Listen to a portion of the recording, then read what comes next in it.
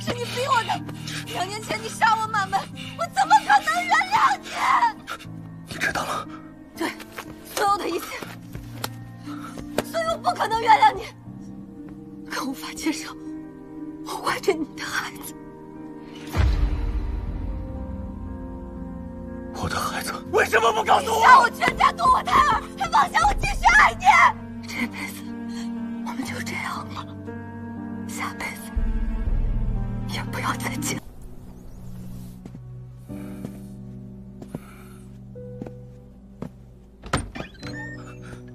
怎么样了？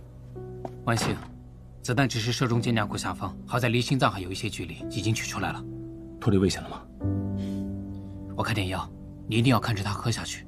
晚上可能会发烧，别让伤口发炎，看能不能熬过今晚吧。好，辛苦了。去。好。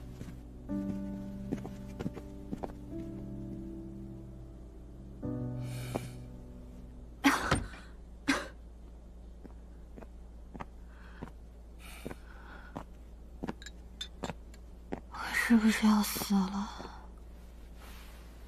没有我的允许，阎王都不敢收你。那看来我就算死了，也是下地狱了。先把药喝了。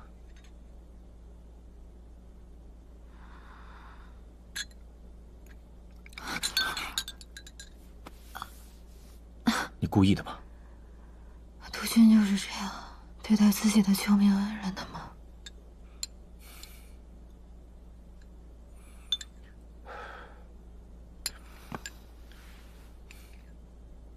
喝了。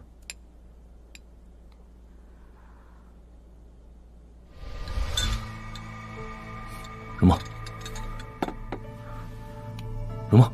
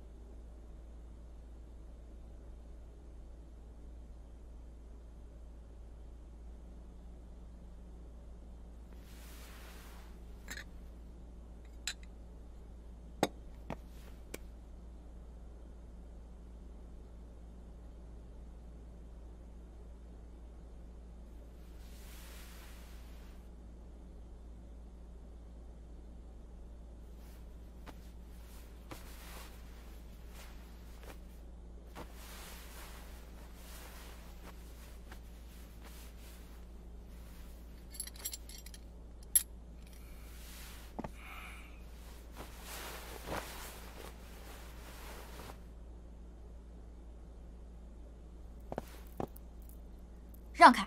督军吩咐过，谁也不能打扰如梦姑娘养伤。你，周小姐，请回吧。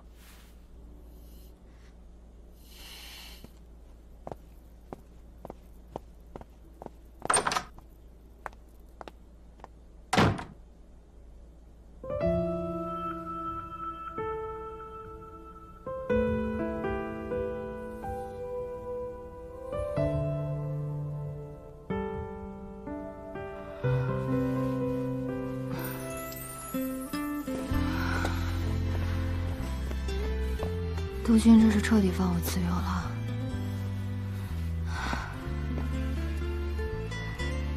你觉得可能吗？一颗子弹换一个脚镣，我这代价是不是有点太大了？觉得亏？那你想换点什么？虽然我是你的救命恩人，但我也不敢跟督军讨价还价。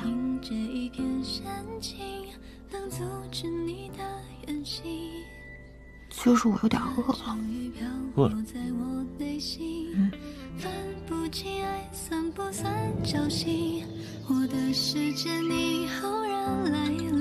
来，我手抬不起来。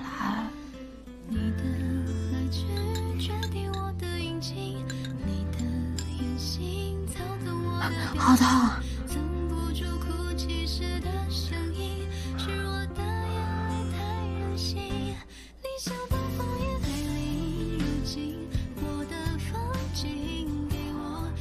这样好点了吗？还可以吧。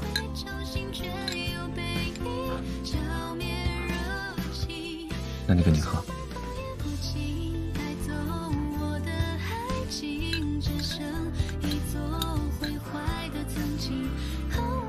没想到他还有这么温柔的时候。特心疼。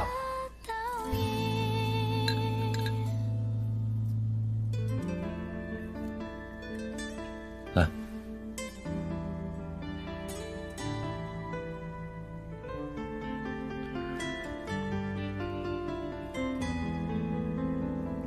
还挺会照顾人的。你的来去决定我的运气，你的言行操纵我的表情，藏不住哭泣时的声音，是我的眼泪太任性，你想把花也带领入境，我的风景给我淋漓尽致的伤心。先把药喝了。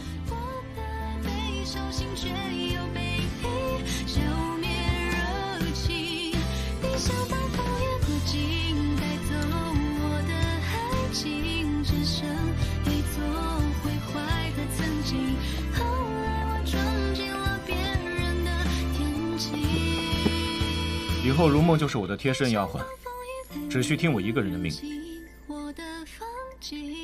这粗使丫鬟和贴身丫鬟的待遇差距够大的呀。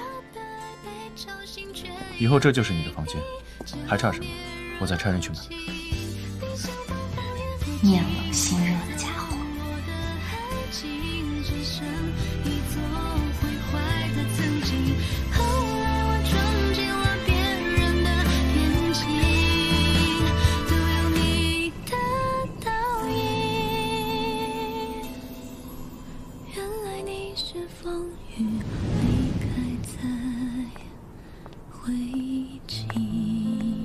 知道的当你是个丫鬟，不知道的还以为红叶哥请了尊菩萨在这儿供着。呼吸新鲜空气，有助于身体健康。你什么时候这么柔弱了？你分明就是借着这个勾引红叶哥。你给我起来！住手！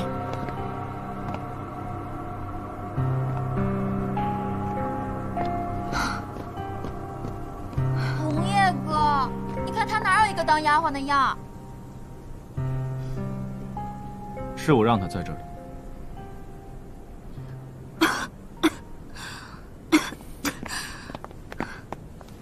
很痛吗？没事，就是有点冷。我要是有周小姐这件狐皮大氅，应该很暖和吧？